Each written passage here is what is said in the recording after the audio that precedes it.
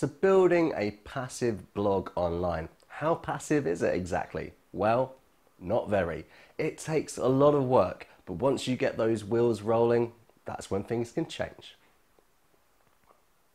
Hello YouTube, and a very special hello to all my subscribers. My name's Phil and welcome to my channel. This is where I discuss my journey building an online income, and I share with you all my successes and some of my failures. So if you're joining me for the first time, why not subscribe now?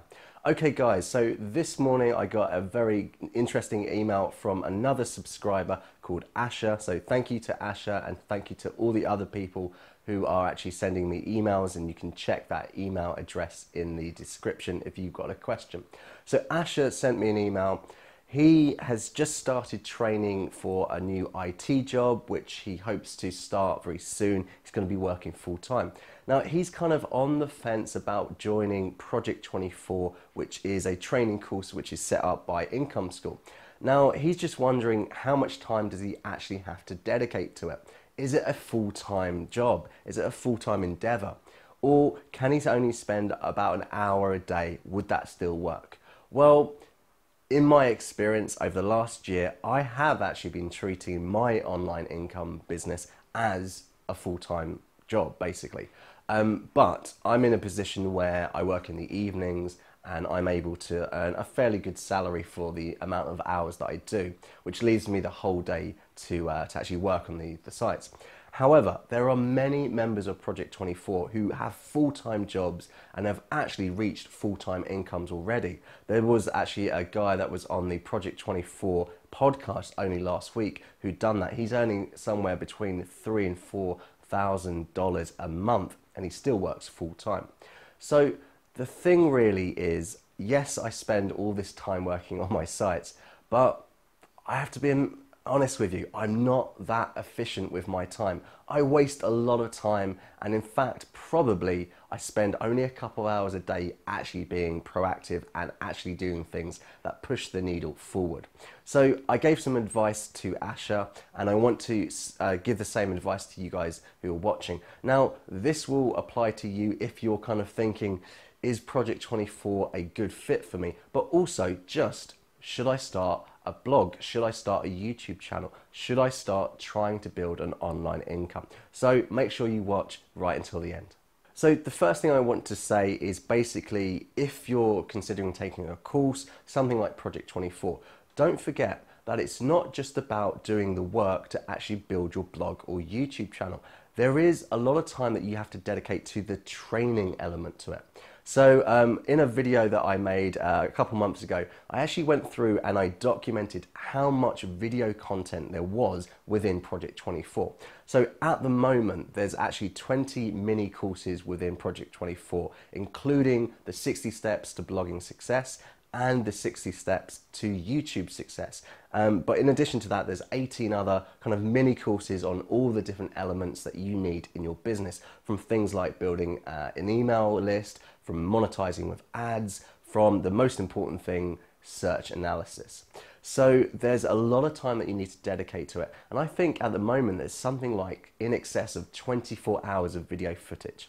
So even just doing that will take up an hour a day. That would take up probably about 24 days in a row. So don't forget that you've got to dedicate time to actually learning the techniques that you're paying for. And this would be the same for any course that you choose to take, or if you're just trying to learn from free resources on YouTube. However, the thing I would say is that those videos individually are only about 5 minutes to about 30, 40 minutes long. Now, what I did was I actually used to listen to them as I commuted to work, or as I was walking the dog, or as I was doing my shopping in the supermarket. So a lot of them, although they are videos, they really could be listened to as a podcast because it's the information that you're trying to learn. So if you kind of learn on the go, you can use wasted time, dead time, in a more productive way. Of course, the other thing is to replace activities that you're doing now with training. So that could be things like watching TV. I mean, before I started Project 24, I watched a lot of TV, lots of movies, at least one movie a day. I also was a big gamer. I used to waste so many hours playing computer games. I was really into my flight sims, so those take a lot of time. But I just replaced all that with learning. So you're going to have to make some sacrifices because this is not going to happen on its own. So in addition to working within your schedule, you can actually adapt your schedule for this. So something that my wife's been doing in the last couple of days is to get up early.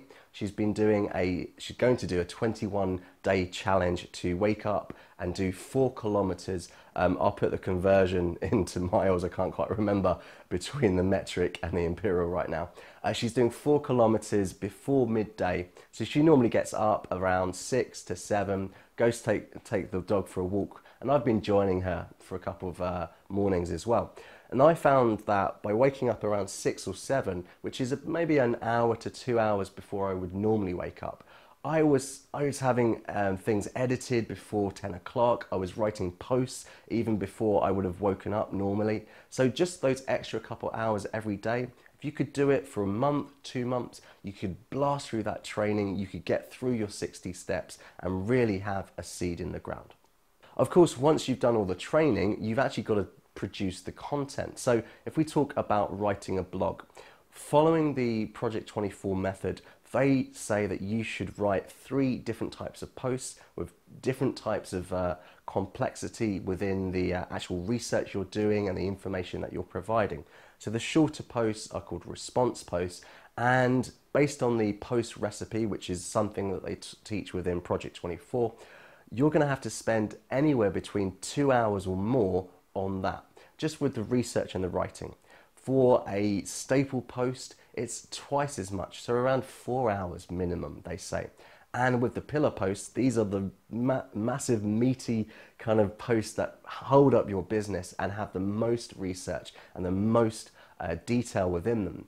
These will take you anywhere between 8 hours. So that's not 8 hours of writing, that's really the writing plus the research that you put into it. So, of course, if you are only spending 1 hour a day and someone else is going to spend 2 hours a day doing this, you're going to take twice as long as they will. So when it comes to producing content early on, you're limited in how much time you can actually put into it. But don't forget, once you've gone through and you've written about 30 posts, you've learned how to do that, you've learned what to look for in a good post, you can, if you're able to, outsource that. Now that's what I did for 2 of my sites. I outsourced them completely after having written the first 30 to 40 posts on site 1. So I knew kind of what I was looking for. And so that, it took me a lot less time. All I did was to go through and edit them, format them a little bit. So I would say for the same time, normally writing 1 post myself, I could edit maybe 2, 3 posts. So that's one way to up your productivity. Another thing is when you're doing your research, do it beforehand. If you know you have a particular query that you're going to write a post on, kind of listen to the YouTube videos about that. Read up on the other articles, read some books about it.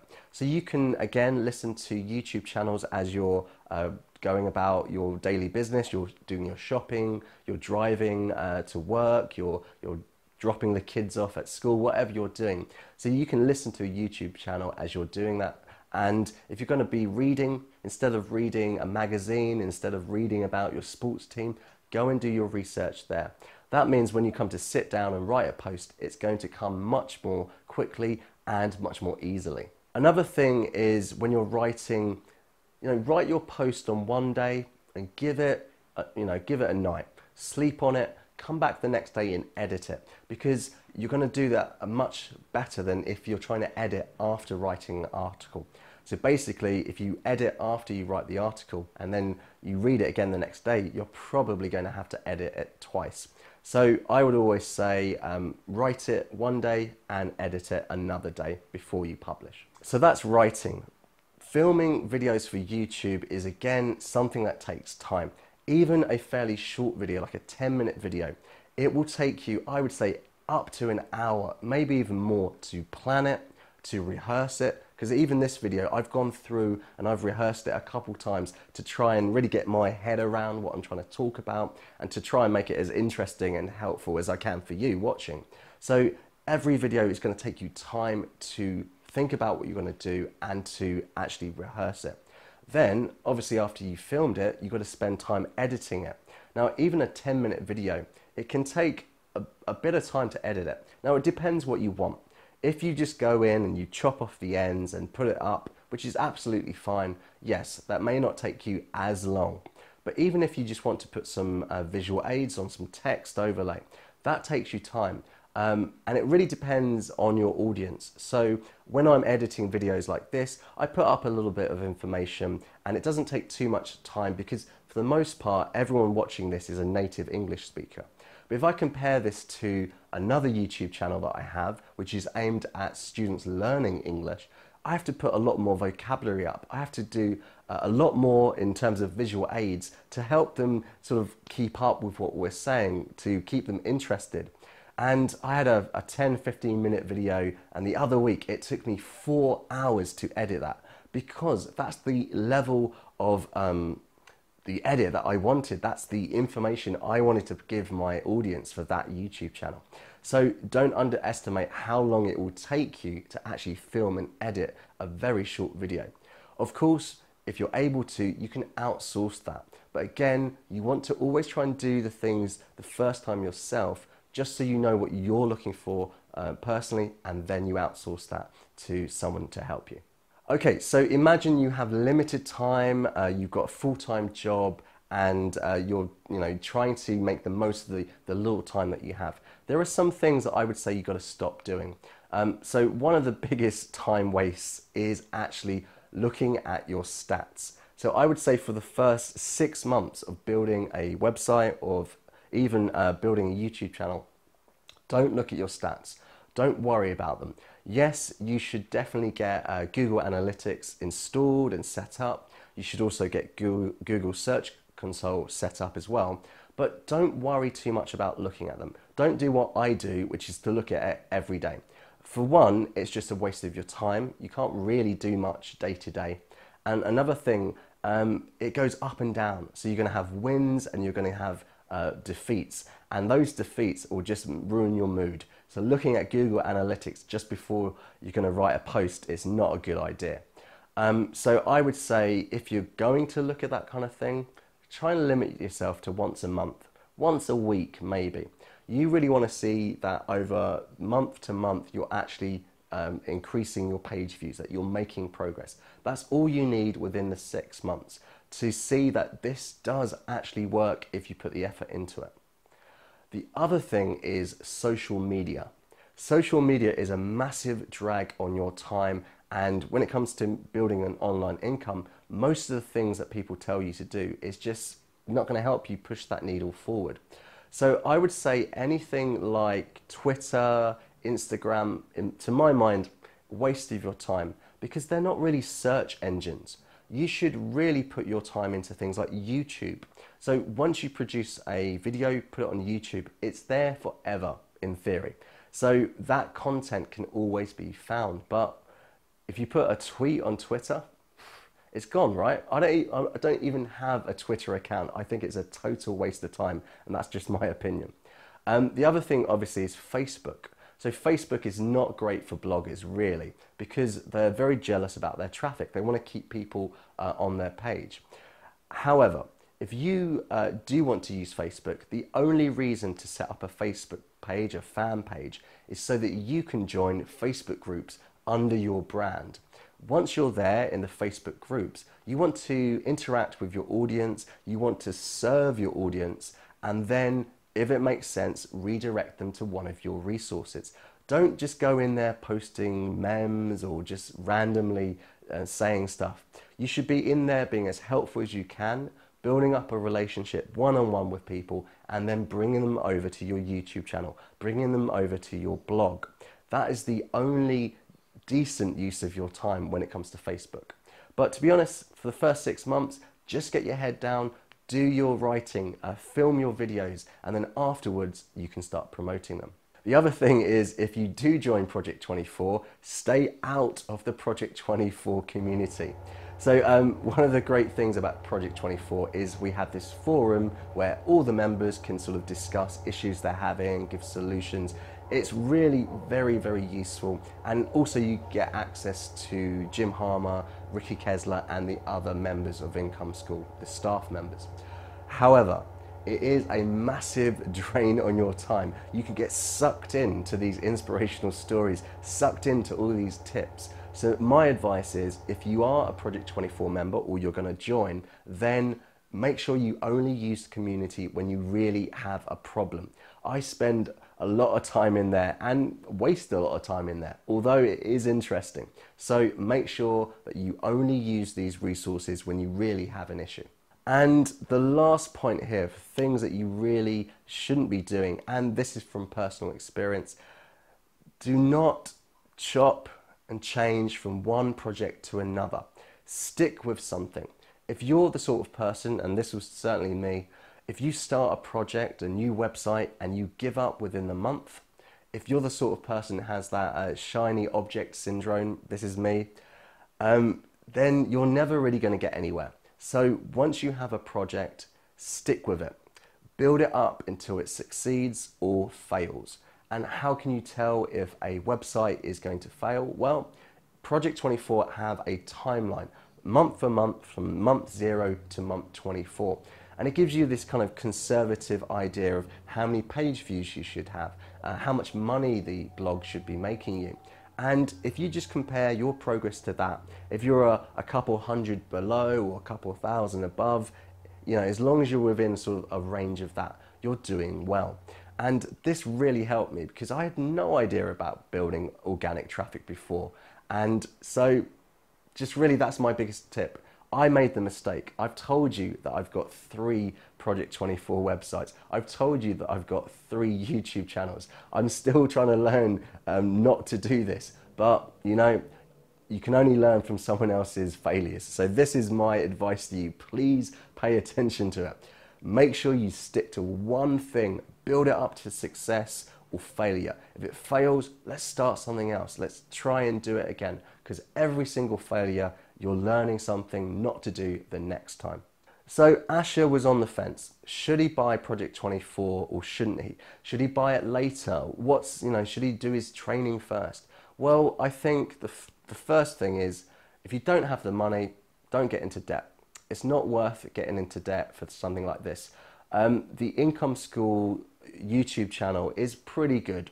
I think you get a lot of information in there, and if you're the sort of person that can figure things out, read between the lines, probably that's all you need, to be honest.